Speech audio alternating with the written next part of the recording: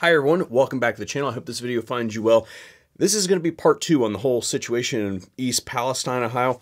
And the reason I'm doing this video is because there's a few corrections that need to be issued because, well, I have better information today than I did at the time of making that video. So here, the situation goes like this. I basically glossed over the whole phosgene formation from burning vinyl chloride, and the reason I did that is because it said on the manifest that those cars weren't actually breached.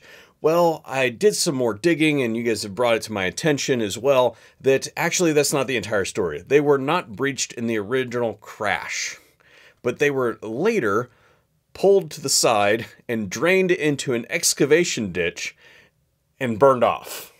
So I formally retract my statement about this being a nothing burger, and there were several people that were like, well, please explain the dying fish and please explain the dying, whatever. And the first thing I'll say is it doesn't take a whole lot to kill fish, okay? We have had ponds out here that do an inversion and just basically sucks all the air out of the water. It's really, really easy to kill fish. It's an indicator that perhaps you shouldn't drink the water right then, but there's no indication that just because you had a fish kill that the water will be long-term unsafe to drink. Remember that you saw in the news that they did not initially evacuate the town. They evacuated the town after the fact. And my guess is they probably assessed the situation. They're like, we've got 5 tankers of vinyl chloride. They aren't currently leaking. However, they're pretty torn up because they're lying on the ground. They're no longer on the tracks. What do you do with a giant compressed balloon full of vinyl chloride? Well, they probably made the call that to do anything really industrious with them would be fairly hazardous. So they probably made the call to dig a ditch, dump it all in there, and burn it off rather than to allow it to seep out later or blow up later and cause a potential loss of life. So I'm going to guess that that's probably the reason they did that. And going with that, we already talked about in the original video that if you burn vinyl chloride, you will absolutely produce phosgene gas and hydrochloric acid. That hydrochloric acid is going to go up and that phosgene is going to stay down. And by stay down, what I mean is you're going to have a plume that's going to be produced and the rising vapors are going to push that gas up, but then it's going to fall back down because it is heavier than air. So it's going to sink down, and I would venture to guess spread out in those low-lying areas and probably perpetrated the fish kill and some of those other die-offs that you saw in the area, unfortunately. So that's my best guess as to what happened. Of course, I was not there, so I can't say for certain, but looking at the sources that I have access to, that's what I'm going to guess. And just remember that an ecological disaster is totally okay as long as the EPA signs off on it first. So, sorry, that was completely uncalled for. The second clarification I wanted to make is I said something about it having polyvinyl and that it was in a hopper. And my supposition was that I can tell you what a tanker is, but I don't know what a hopper is. But that tells me that it's a solid and there are a collection of solids. And I don't know what that is. Somebody's brought to my attention that it's probably PVC pellets. Okay, well, it's still PVC. It's physical PVC. Speaking of PVC, somebody said something about they said that I alluded to it not being a big deal that PVC was burning off. I don't understand how somebody can draw that logic because I just got done telling you that the precursor, which is vinyl chloride, is bad if you burn it.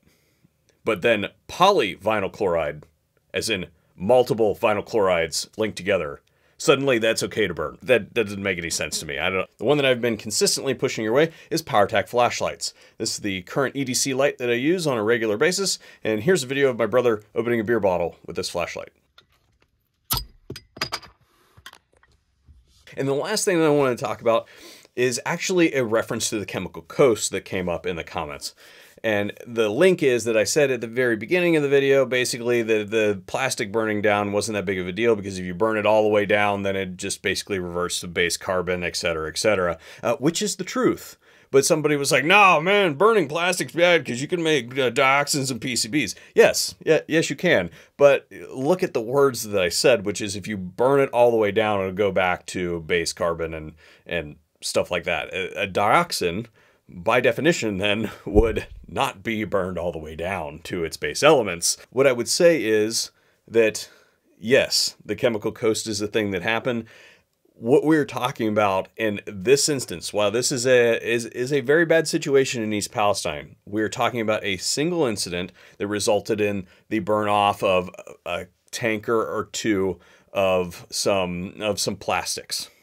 That is nowhere close to equivalent to decades worth of chemical production at the chemical coast. I'm not going to speak about how I know about the chemical coast, but well, what I would say is that it is fairly dirty there, and that the ecological disaster that is East Palestine, Ohio, is nowhere close to the level of ecological impact that those production facilities had on those waterways there. So they cannot even be closely compared, even by orders of magnitude. Anyway, that's all I have for today's video. What I will say is I appreciate all of you for tuning in and bearing with me. This is a somewhat fluid situation, and I'm gonna guess that we still don't have all the information, but these are my best guesses as to what we have. And you'll probably see this video first thing in the morning, so I can get you early. It'll take me a little bit to get all the back end done anyway.